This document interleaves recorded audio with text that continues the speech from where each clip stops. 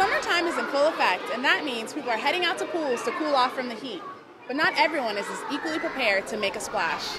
The Center for Disease Control reports that African Americans ages 5 to 14 are 3 times more likely to drown than white children. But why is the gap in drowning rates so large?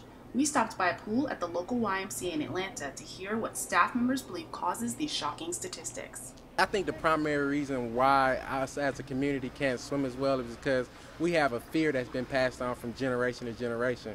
Whereas some other cultures, if the parent don't know how to swim, they'll immediately sign their kids up for swim lessons. We instill that fear in our next generations. The fear of water is not the only factor contributing to higher drowning rates in the Black community. Many families do not have access to pools, while others simply do not have the time, money, or resources for swimming lessons.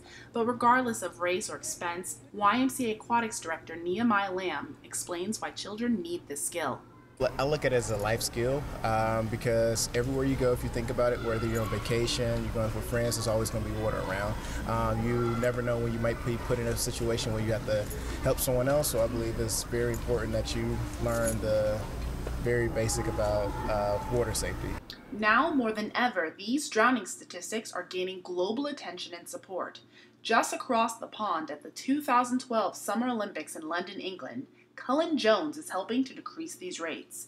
The professional swimmer, who almost drowned as a child himself, is now advocating for the importance of swimming lessons in minority communities.